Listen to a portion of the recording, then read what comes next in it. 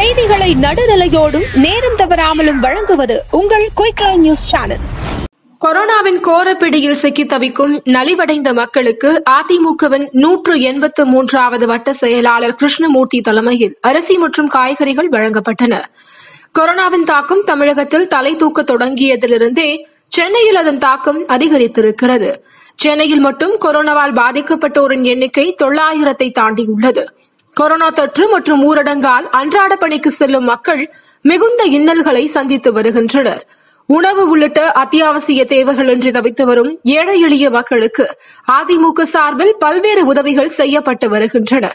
இதன் ஒரு பகுதியாக கொட்டிவாக்கம் பகுதியில் அதிமுகவின் 183வது வட்ட செயலாளர் கிருஷ்ணமூர்த்தி தலைமையில் அரிசி மற்றும் காய்கறிகள் வழங்கப்பட்டன.